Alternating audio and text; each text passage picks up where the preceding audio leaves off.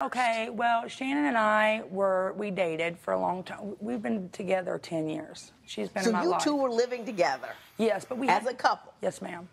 But no, ma'am. We were, but then we broke up. And we were stayed both in the same house? Yes, ma'am, for financial. I mean, it was just easier, you know what I mean? It's not like we could just go our separate ways. So when he asked you to move in with him, you brought her along? Well, it was, yes, pretty much it happened just like that. Because now, hang on. Mr. Dourm, were you aware that they came in a package?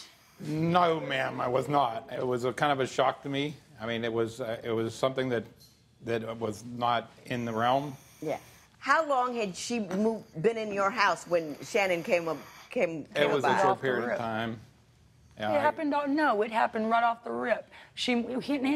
right off the rip. Right off the rip, she came with me. Did you ask him? He knew it was a package deal. If he didn't want it, though, he could have stated, "Look, I'm not prepared for this." But his wife had just recently passed, so I was trying to make up that family for him again. You know what I mean?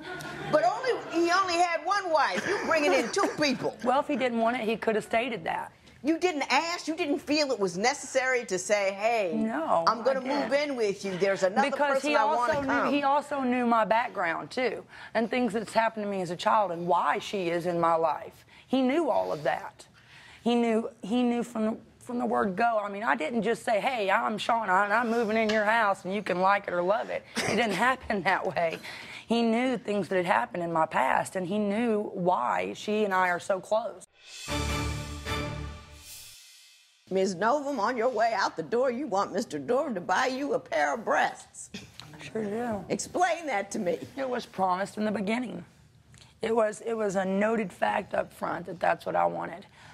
And it's been promised ever since. And I understand that the bills come first. I don't expect him to let the lights be turned off to buy me a breast. But if we're going to go our separate ways, I at least expect that.